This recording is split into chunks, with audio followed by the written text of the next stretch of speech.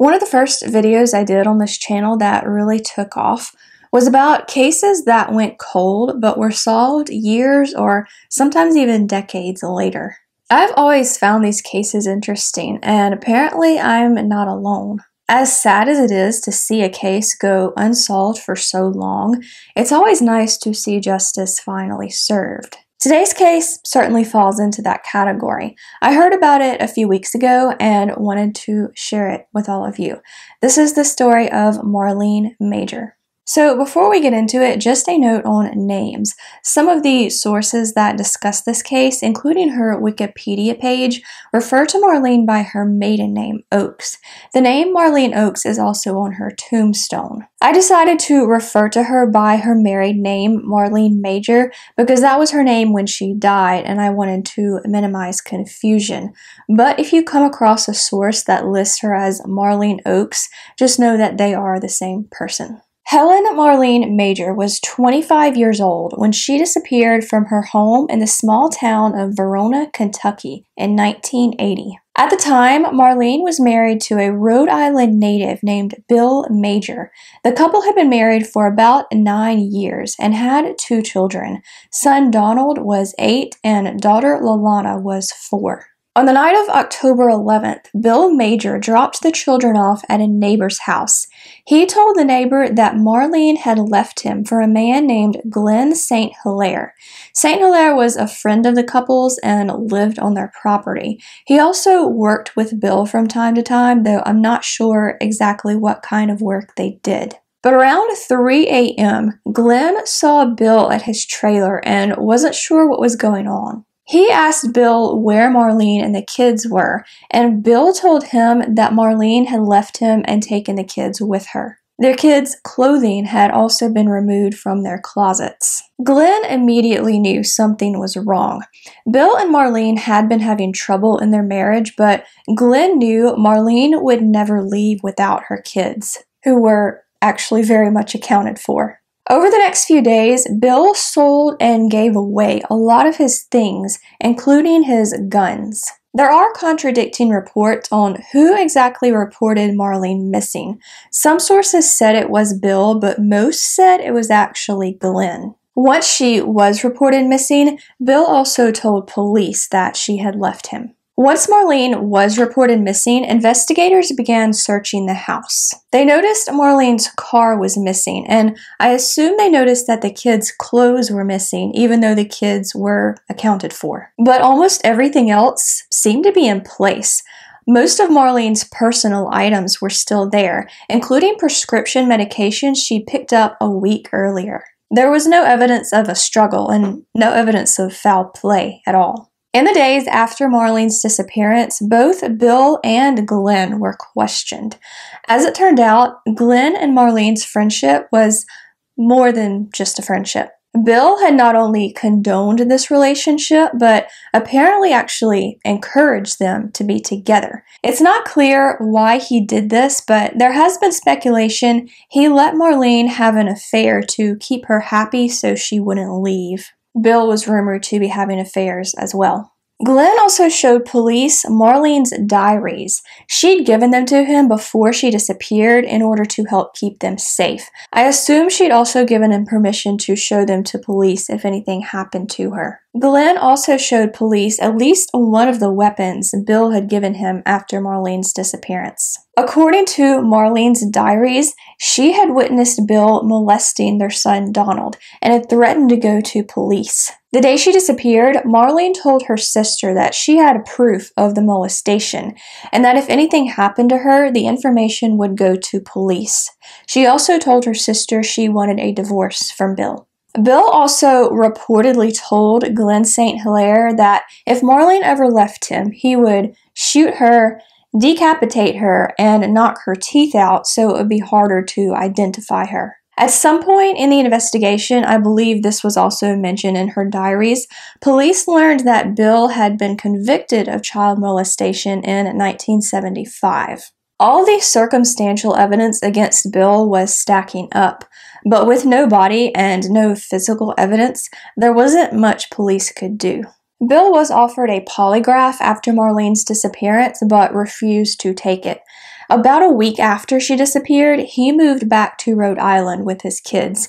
He remarried in either 1981 or 1982. On November 29, 1981, hunters on a farm near the Major's old house found a human skull. The skull was severed and toothless, probably toothless because the jaw had been removed entirely. There was also a bullet hole in the top. Although police couldn't perform DNA testing at the time, they believed this was the skull of Marlene Major. They searched lakes and countryside in the area after the skull was found, but never found any more remains or evidence. Meanwhile, life in the Major household wasn't going well. Donald and Lalana suffered both physical and sexual abuse at the hands of their father. Bill would tell Lalana that he would hurt Donald if she misbehaved and vice versa. The kids feared for their lives. Finally, the kids told their stepmother about the abuse. Bill continued to threaten them to keep them from telling anyone else, but their stepmother did eventually go to police. In 1984, Bill was convicted of first-degree sexual assault and sentenced to 15 years in prison.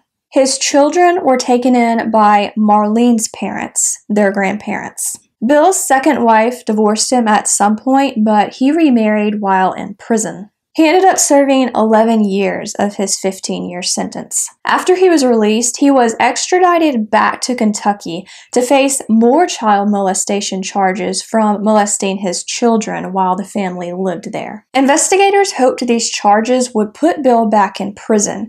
They couldn't prove that he killed Marlene, but highly suspected it. But the statute of limitations had expired for the child molestation charges, so he was let go. He ended up moving to Fairhaven, Massachusetts with his third wife in 1996. At least I assume it's Massachusetts because that's the only Fairhaven I could find close to Rhode Island. Like I said earlier, while all this was going on, Donald and Lalana lived with their grandparents. They also believed their mother had abandoned them. One day, a teenage Lalana asked her grandmother, Lorraine Oakes, Marlene's mother, where Marlene was. Lorraine shocked Lalana when she said Marlene was dead, had been for a while, and that Bill was the one who had killed her. She didn't have proof of this, but like police, highly suspected it. After this, Lalana became curious about her mother's case. She talked to her father first. She promised to leave him alone about the subject and not go to police if he would just tell her where her mother's body was. Bill replied by telling her, "If you ever think I will tell you what I did with her body, you're crazy." But far from being discouraged, Lalana seemed to take this as a challenge. In 2000, she started looking into her mother's case files. She read her mother's diaries and learned about the molestation, witnessing it, and the talk of divorce. She also found out about the skull, something she'd never been told before. In 2001, police began reinvestigating Marlene's case. After the case was reopened, or at least revived, the skull was looked at again by a forensic anthropologist. The skull was of a white female in her 20s or maybe early 30s, though this might have been information police already knew. In addition to the bullet hole, there was evidence that someone had removed the head from the rest of the body with a sharp object. The jaw had also been removed with a sharp object, possibly the same one that had been used to remove the head. The forensic anthropologist concluded that the death was a homicide. At first, investigators believed the skull was too degraded for DNA testing, but advances in technology gave them one more option: mitochondrial DNA. Mitochondria are structures within cells that convert energy from food into something that the rest of the cells can use. They also have their own DNA in them called mitochondrial DNA. Mitochondrial DNA is passed to children from their mothers. This test would allow DNA from Lalana to be compared with DNA from the skull to see if it was Marlene's skull. Kentucky officials agreed to pay for the test, and it was carried out. The test was a match. Lalana and the person the skull belonged to were mother and daughter. this was Marlene Major's skull. So now it was confirmed that Marlene Major wasn't just missing but dead. But now investigators had to find out who killed her. They suspected Bill, of course, but needed evidence. At some point in the investigation, they were able to get in contact with James Major, Bill's father. According to James, Bill had confessed to murdering Marlene in a phone call back in 1996. According to James Major, Bill said he killed Marlene by shooting her 6 times, 4 times in the torso and twice in the face. They were in Marlene's car at the time, so he drove the car into the woods and dumped it in a sinkhole. Then he dumped her car in the nearby Ohio River. At the time of this phone call, Bill had still been in prison, though he would be released shortly after. When he made this confession, James pointed out that the call was probably being recorded, but as it turned out, it actually wasn't. Because there was no solid evidence of this call, and because there was already hostility between Bill and James Major, investigators couldn't use this against him, but they did have another idea. James Major agreed to have his phone tapped and call Bill again, so this conversation could be recorded, a conversation that would hopefully end in a taped confession. At first, Bill was evasive, wondering out loud if this had been a setup, but eventually he started to talk. I could only find portions of this audio, but I will play what I could find for you now. I did get them from different sources, so there will be cuts and it might be out of order. I just wanted you to hear what I could find of this conversation because I think it's pretty telling. Christ, at least you could be decent enough to say where you dumped her. I'll tip her where the body is if you let me know. And then she's going to bounce it right back on me again. Then I'll have some Kentucky cops coming up here to arrest me and take me back down there again. They didn't get you yet. It's been too long. There's no such thing as too long. She pulled a gun on you. You took it off her and shot her, right? Yeah, that's one story. That was your story. That's what you told me. But you told me you killed her. Well, at the time I was in jail and I was pretty well upset.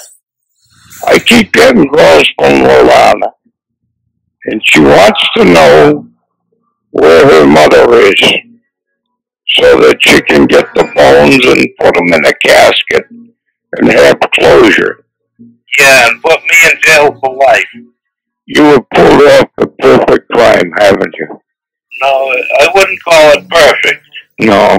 Because if a crime was perfect, nobody would ever know about it. Don't you even feel bad for killing her? I don't have any kind of conscience about anything. Well, you are one tough bastard. To think that the son I raised could do such a thing.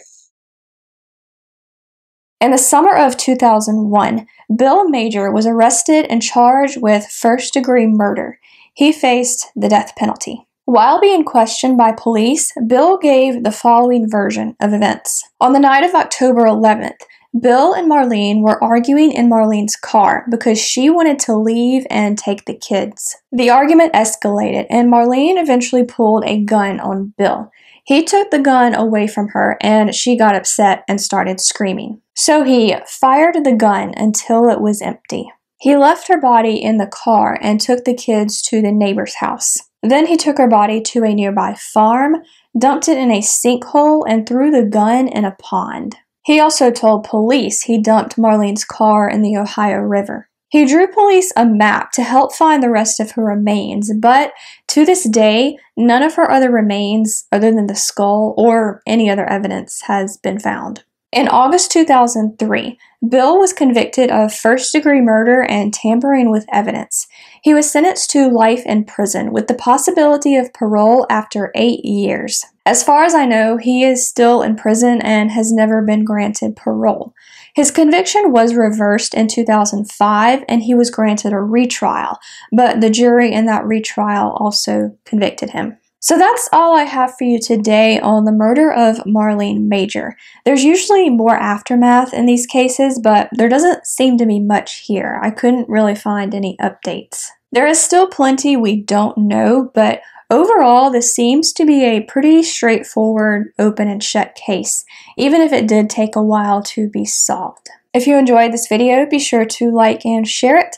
And for more dark content, I hope you'll consider subscribing and hitting the bell. Thank you for watching, and I will see you next time.